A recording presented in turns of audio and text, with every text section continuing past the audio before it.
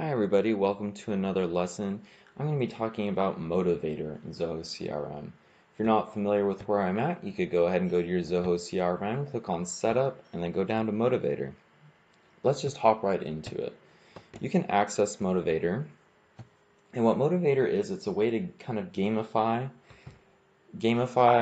the activities your employees have to do on a day-to-day basis. Okay, so kind of give them goals and help them work towards those goals, kind of make it a little bit more fun. It's great for sales teams and the like. Okay, so you could go over to KPIs. So these are going to be your indicators.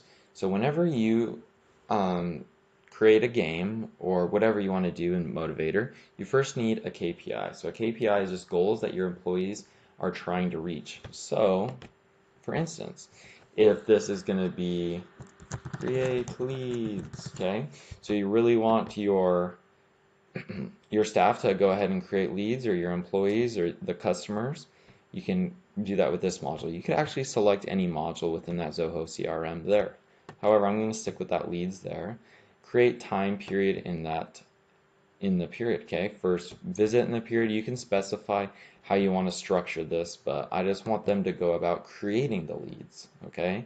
You can create conditions where, if that lead only, if whatever you're selling to them only has a revenue of X amount, you can configure that here, and then it has to be less than or greater than or equal to that annual revenue. If not, it doesn't count towards this goal. But I'm just going to keep it with all records. You can set different point scoring per record. I'm a big fan of the NBA, so I'm going to switch this to 2 points per record. You could also use the value of a field as points. So if you want to use the annual revenue as your point system itself, so whoever generates the most leads with the most revenue would do the best, you can do this here as well. Point recipient, I just want that to go to the lead owner. You could also do created by and modified by. So let's go ahead and save. So we have our KPI. So create leads. You can see I have 38 leads this month. This is kind of a cheat though, because most of those are the sample leads, okay? So let's go ahead and go back to our home and see what else there is, okay? There's targets, games, dashboards, teams, and TV channels. We talked about KPIs. Now let's set up a target, okay? So let's say I want these leads to have a contact, okay? So if we're going to do our best to meet with these leads, okay? And when we do so, we're going to give more points. So we're going to select a time period. I want all of our leads met with within the month, and this is going to be an individual target, and we're going to give them a badge of level 2, okay? So I want them, actually let's rename this, create 100 leads, okay? Set target for individual users. I'm just going to select myself to have 100 points, okay? So that means 50 leads, right? I have 2-point system, so this will actually be create 50 leads.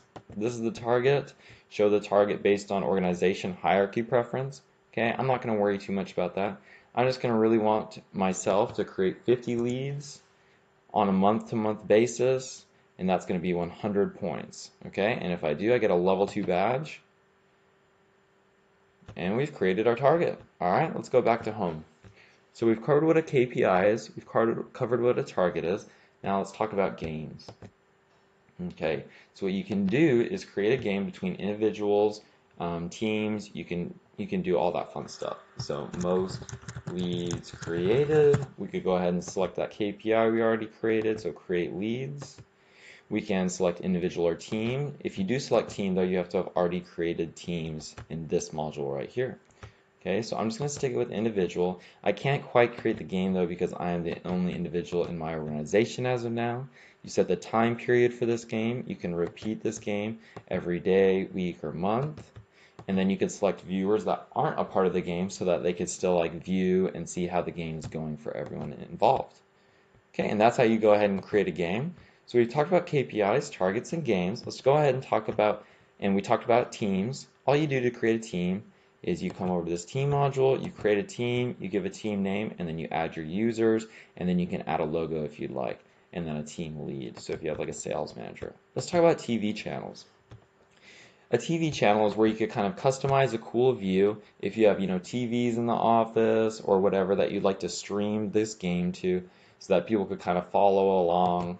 Basically, all you do is select your KPI, the user, select your user, you select your period, your time period, let's say this week, and then you could go by KPI, okay, and then you can see I've created 12 leads this week, okay. You can have multiple pages though, as you see here, and then this is where you can alternate how often you want to see those pages. You can see all your pages on the right hand side here. Okay, last but not least, let's talk about achievements. These are the 5 trophies that are there, and you can see there's no trophies found, okay? So, but these are by default, these are the badges, or sorry, the trophies given to me. I have earned 0 trophies. I haven't done that well. Okay, but that's how you configure Zoho Motivator in your Zoho CRM. Thank you, and I'll see you in the next